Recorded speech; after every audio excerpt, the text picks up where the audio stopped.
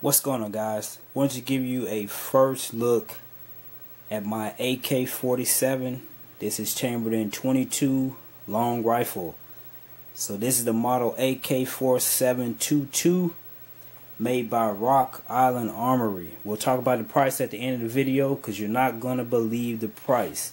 Let me step in front of the camera. This is a long rifle here. You got 18.5 inches. Give you a good close-up look at it. As you can see the branding here, Rock Island Armory. These are actually manufactured in the Philippines.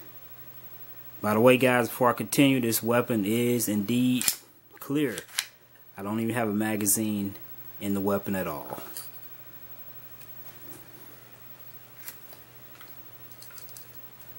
Pretty good looking rifle here. Other side just says use high velocity 22 long rifle only. You got your standard sights. I don't know if you guys can see that.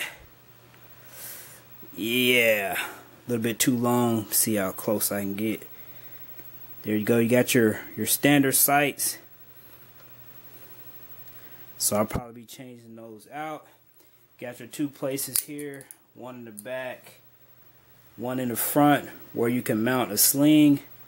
Unlike the AR that I had, you can mount a sling to it. Guys, the one negative thing I have found with this rifle is that the magazine that it comes with, I don't have it here. It's only a 10-round magazine, so more than likely you're going to have to buy another magazine if you want a higher capacity.